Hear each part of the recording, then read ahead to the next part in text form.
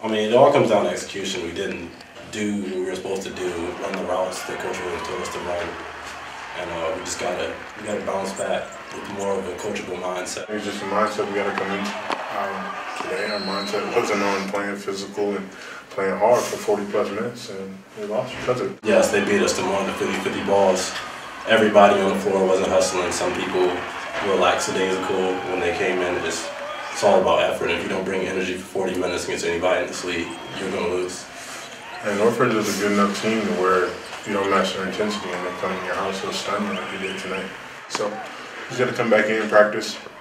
I think we play better at home for the most part. Our energy is not as high, but at the end of the day, we got to bring our own energy. We can't rely on the crowd or anybody else on the outside influences to provide energy. We got to bring that within ourselves and be excited to play every game.